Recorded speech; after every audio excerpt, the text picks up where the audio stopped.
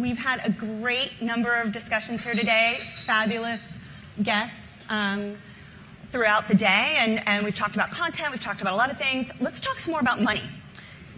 Let's talk about what a phenomenal year last year was in terms of fundraising. It was $130 billion raised by startups, $56 billion by VCs. That's a 20-year high. This is the most that's been raised by startups since the dot-com boom. And, with this massive amount of dry powder left with all of these VC funds, it looks like it's going to keep rolling for the next few years. So is it good times roll and everyone's going to raise money and everyone's going to become gazillionaires? Like, what are these numbers not telling us? As long as Masa's son keeps investing. Okay. So SoftBank, yeah, okay, that's a major... SoftBank effect. I think there's so much money from the top down. Every fund, we've known each other for a long time, and I would say it was a rare event to have a $1 billion fund, and now every fund is a $1 billion fund, it feels like. Well, he raised $45 billion in 45 minutes. Which is pretty good. I mean, I think the thing that I would be careful of, though, is fundraising, raising money is really not that hard at the end of the day, right? So it's actually getting money back to your investors and the investors, that's the hard part. And so I would say let's not applaud the amount of money that's in the system. Let's applaud the money that's finally starting to exit. But we still need to see a lot more exits for people to do well. Mm-hmm. Yeah, I think one of the legends of our industry who was up here earlier, Mr. Bill Gurley, reminds us that it's a super cyclic thing. Mm-hmm. And it used to be that total dollars into VC would go from a low point of about 17 or 18 billion a year to like 32 or 34. Now that's way warped, where it's so much more capital into the VC ecosystem.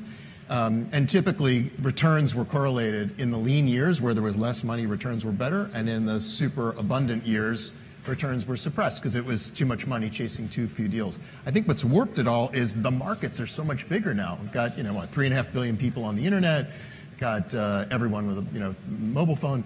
So now the exits can be much, much larger, but there's still only a handful of them. And so, yeah, I agree. More money is usually not a good thing. You need to be way more discriminate during abundant times. So does this make you extra cautious when you approach different investments? It takes a long time. Anne invested in Lyft. How many 2010, years? $5 million valuation. Yeah, 9 years overnight. Still on the board. All right. So I think it depends on where you're entering. So if you're at the day one phase, everything's a 7-year overnight success. Be patient. For me and our team, it's go with what you know. Be really precise of why you're doing it. Don't worry so much about 5 years from now. It's hard to tell the future. Look, everything's revisionist history. Yeah. It was Zimride back in 2010. 2010. Right. Took them 2.5 years to get to Lyft. Right. So in talking with other VCs, both before this panel and in recent days, as we look at other big macro events, not only this massive surge in funding that's come in, we're still tallying the numbers for this year, but it looks like it's going to be on par. And looking at things like, the trade war with China or some of the, antitrust moves that are afoot in Washington. There's all these macro issues that are happening. But the VCs that I talked to are just like, no, we focus on the bottom up. Do you guys agree with that? Or not so much? For us, we're consumer internet. So we're down in LA, much different from up here. And we run a startup studio. We're starting from inception, day zero. So Dollar Shave Club, when that started in our offices, I knew nothing about. Gillette had 90% of the market. We don't know anything. We just go build things. Right. And eventually, Pakman led the A. We eventually sold to Unilever. For us, consumer behavior is changing in the sense of the phone is everything, right? The number one attention grabber is Instagram, Snapchat, Facebook, and you have to go build something that's going to distract that person and go do something else. And today, most likely, you're going to get them to pay for it. So for me, I don't really think about some of the bigger macro as the bigger funds that they did. Right. Yeah, so I am a computer science engineer, a complete nerd. I am not a macroeconomist. I never worked on Wall Street. I don't know how to predict the economy. I have no idea how to predict market cycles, and I don't even try. So I try to stay super focused on what are the major technological shifts that can underlie a lot of success, and then try to pick incredible winners, incredible CEOs, leaders in those areas, and just do that with our heads down, no matter what's happening at the big macro, and sort of dollar cost average, right? Like invest when it's going up and invest when it's going down. But we put around the same amount of money out each year. It changes a little bit in the abundant years, like now when prices go up, but not dramatically. But our startups are affected by this macro stuff. I do a lot of physical product companies. All the goods are manufactured in China. They're all, getting hit by tariffs, and their goods are now 25% more expensive to their consumers. So, like, that has real impact on us, but it doesn't factor into the investment theme. We're a Series A firm. Average holding period's like 8 or 9 years for us. So the world's going to change a lot in that period of time. Yeah, I think about it more from the perspective of Floodgate invests early, way too early, barely, questionably legal, too early. And in that stage, we aren't thinking about exit. We aren't thinking about growth. The only thing we care about is getting to product market fit. And so we spend all of our energy on that 0 to 1 phase. And that means everything looks different. I think our board meetings look different from what they look like at the Series A, B, C level. The questions that I'm asking, the things that I'm trying to teach to our founders are totally different because their questions are different, right? Our CEOs are like, okay, I might be firing someone tomorrow, and I've never fired a person in my entire life. What do I do? Or they're thinking, I just got money, but I don't have customers. I barely understand what product I'm building. I haven't totally told my investors everything that I don't know or everything that isn't going well. Now what do I do? And there's sort of this miracle that's supposed to happen. And at the end of that, I get even more funding. And I'm supposed to have this thing called product market fit. And it's like magic. There's a miracle mile that happens in between. And so I feel like my job is to be that co-conspirator that helps our founders get through that stage. But that looks totally different in the next round and the round after that. So when you're raising $100 million, then trade wars with China and all this other stuff comes into play.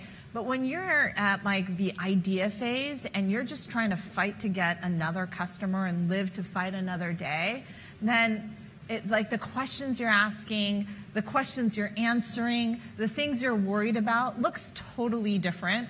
And I embrace that. Right. So it sounds like some of those big picture things don't affect as much, but there are certain industries that you see starting to pop up, starting to emerge as areas that are worth a lot more attention. I know, Peter, you and I have talked a lot about the scene in LA and everything that you've been doing in science. Maybe you could talk a little bit about what's emerging in LA and some of the direct-to-consumer. That's water, liquid death. Boy. Look, Does everyone know the backstory on liquid death? It'll murder your thirst. No. We look at the world as, we build products for 15 to call it millennials, however age that is. If you look at it, I think I take a thesis of there's evil corporation is part of everything. Whether it's Monsanto or Boeing or telcos or tobacco, they're lying to you. And consumers are looking for like the truth, the newest one. Whether it's the startups that were on stage earlier, the startups that are growing, the Glossiers of the world, the Allbirds of the world, people want authenticity from the beginning up. And for us, we are trying to take advantage of that in a sense, like tell a story. If you Google this is the most viral thing I've ever touched. It's bananas. Like someone just tattooed our logo on their leg. Thing's like 2 months old. So the idea that you can build and go after big companies, we took 30% market share from Procter & Gamble, from Gillette, from razor blades on the internet. With Dollar Shave Club. Can be done today. And so we look at the markets of entertainment, media and entertainment, which is more of the television doesn't exist. What are you going to build here? We built 2 of the top 100 apps, Wishbone and Yarn. That's just entertaining teenagers, more entertaining than the other apps. How do you get them entertained to do those things? And then for us, we think consumer packaged goods, there's a ton to be done there. And then esports. So we incubated a company called Play Versus, hopefully some of you know. High school esports, we're in 10 states today. And so it's all these categories that are new. I have no idea what we're doing. Hopefully they work out. But for us, if we believe in it, we keep building, the world's going to change. Right. You have what, about 24 companies right now? We have everything. You've got everything. I got a jacket full of products. I have bags of products back there. Everything from CBD to underwear that blocks electromagnetic radiation to renting camping gear. But right now it's water and esports. Sounds good. David, you don't really invest that much in CBD patches or liquid death or anything like that. You're kind of focused on crypto and AI, and you've done some robotics investments as well. What's compelling about any one of those that makes you think that you're going to be able to get the type of return that you promised to investors over this very long-term basis that we talked about? Yeah, so really I've been doing 3 categories. Consumer products, so I did Nest and Dollar Shave Club, and those are really physical products that are sold to consumers. And we haven't done tons. We've done a couple that have failed. And that was sort of the last 6 or 8 years. Still looking in that space. I think it's gotten a lot harder, and I just troll Peter's studio to find the next great one. But lately, I think the 2 biggest themes that we've been focused on, say, the last 2 or 3 years are really automation, which is robotics, AI, machine learning, and crypto. I think they're the 2 most interesting sort of technology shifts. One is less a technology shift. It's more just a maturation of a bunch of different technologies that solve a real present world problem, which is the need for automation, which is coming from the fact that we've got full employment in this country and having a super hard time hiring people to do a bunch of the less interesting jobs. And then in a down economy, the flip side of that is people looking for ROI. So incredible opportunities around robotics and automation. And in crypto, that's more of a technological shift. It's a total reaction, I think, to the dominance of the FANG companies. This dominance of centralized data repository companies that are largely fueling their businesses off advertising and consumer data, and the sort of architectural change in crypto and blockchain is decentralization, is let the consumer data be stored decentralized so no one company has it, and the consumer can revoke their authority if they want to. That's not really an altruistic point of view, though. I mean, I think what's really driving the excitement around blockchain apps or decentralized apps called dApps is the liability. Companies don't want to keep consumer data anymore. The cost of keeping it is so high between GDPR in Europe and if you have a breach of consumer data, it can put your company out of business. So I think there's an interesting trend around decentralization that we're exploring. Interesting. And talking about different trends, one thing that we were talking about the other day was you were not fretting, but you were a little bit concerned over what many scientists are saying is the end of Moore's Law, which they expect to maybe eke out another 5 years or so of doubling the number of transistors on every integrated circuit every 2 years. And so you were saying, this is coming to an end. It could create this massive stagnation. It could stall a bunch of these types of advances that Silicon Valley and other hubs have come to rely on, or it could give rise to something else. And, maybe you're making a few bets around that. I know that I don't know if you've actually formally made those bets yet. Yeah, no, I mean, for me right now, it's just sort of, I love to pontificate about things. And so this is sort of, it was driven by several conversations I had with electrical engineering professors of mine from Stanford, and they're fretting about the fact that Moore's Law is coming to an end. I have a question. Are they fretting? Are they stressed out about it? They are, because they're worried that the industry hasn't fully reacted to that, and that there are large companies still very much in denial. So moving to 7 nanometers, so how small these, you don't really print, you're basically etching using chemicals in order to pursue Moore's Law, which is basically you're putting more and more transistors into the same amount of space and basically with the same amount of cost. And that's really what's given us the headroom to create more applications that run faster, that do more cool things. And the question is, like, how do we get more of that power if the actual semiconductor industry is hitting sort of this top of the market for them? And so one of the things that we've been thinking about is, well, does that really move things more? And I was thinking about sort of this notion of, well, decentralization, is that what's happening? Or if Moore's Law does come to an end, does that mean more things actually move back into the cloud? So there's like these weird trends that's pulling you in all these different directions.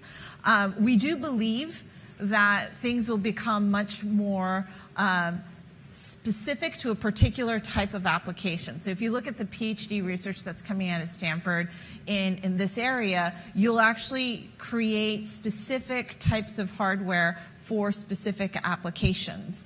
And so when you move that to the consumer, it's like, will we really hold like 10 different devices? Probably not. So what does that actually mean for infrastructure? What does that mean for the consumer experience? There's some things that we need to figure out technically, and as investors, you should just know that all of the stuff that we've been investing in, it's all because of these exponential laws. It's the exponential compute capacity that we have out there that enables us to have this great investment that then grows exponentially. And the truth is, data actually is now growing exponentially. And there's still a lot more headroom for data because so many more devices are now finally coming online. And the amount of tweets and Instagram photos that people are doing is just increasing at a rate that we've never seen before. So if data is being captured by autonomous vehicles, by consumers in ways we've never seen, but compute is actually more and more limited, you have to ask the question, where's the opportunity? There's probably going to be stuff in things that are very technical, but then there's going to be really interesting consumer solutions that you will discover along the way that I think will be game-changing for the way we interact with technology. Okay. So one thing that we were talking a little bit about before this, in addition to some of these major changes, macro, as well as kind of what it means bubbling up, you know, when they reach certain scientific limits, is this sense of techlash that's been happening recently. Rage culture. I'm sorry? I call it rage culture. Rage culture, but some techlash happening with, you know, some people rightly or wrongly feeling very frustrated that a lot of tech companies have contributed to homelessness because of the rising housing cost, or that they haven't been good stewards of our data. So I'm curious, as you are advising these very early companies, what advice are you giving them now, and how are you helping them navigate this so they don't become an evil company later on or something like that? Don't be evil corp. No, come on. No, look, I think there's the pros and cons of it all. More than any time, founders, investors are paying attention on the nuances and little things that you may have not noticed, whether that be composition of board, diversity on the team. We're paying attention. Like, I'm counting heads and telling CEO, what's the count? What are you doing? What are we doing this week about this? In terms of, I think, GDPR and data, it's interesting. As we put more regulation in the space, whether that's data protection, GDPR particularly, privacy, you end up letting the big players stay in power, because the overhead cost for a startup to moderate all their content. I was talking to somebody who said, you got to moderate all your content. I'm like, how many users? 100,000? No. 1 million? No. That startup has 10 employees, 15 employees. Facebook has tens of thousands of people. So the budget to make sure every piece of content is monitored. GDPR, a full staff for legal on privacy. The burden means the small startups aren't going to be able to afford to do some of the things that all the big companies can afford all day. So to me, we do pay attention to that. So it's the risk higher? So is the risk higher then because they're younger and not as developed with the same research? I'm like Anne. Honestly, half the stuff we do is probably, maybe on the edges of, yeah. We'll see where the law goes. Okay. But we pay attention, obviously, and there's tools and technology stacks you build against to protect yourself. But I think it's more, I love seeing the people here today who are investors, because, when I first started investing 11 years ago, it was very common for me to be the token woman, and I was the person of color on the board or the investing team. And so this is sort of what represents more of what the world ought to look like. right? And if you are putting your dollars into companies that you believe in alongside other investors, that's the voice. And if you are then going out and encouraging the cap table, the full cap table to be diverse, and then the teams to be diverse, and the viewpoints to be diverse, that's the way we create change. We're not just changing technology ultimately, we have to change culture. 25 years ago when I started at Apple, tech was the underdog. We didn't rule any industry. Tech did not dominate any industry except for pure tech, like personal computers. Now, tech has totally dominated music, media, television, not yet sports, but certainly changing, impacting sports. Soon automobiles, CPG, advertising. So when you become dominant, you have to behave completely differently than when you're the underdog, and this industry has not woken up to the fact that it has a totally different set of responsibilities, humility, and behavior that it needs. And the journey continues, and on that we are out of time. Thank you so much.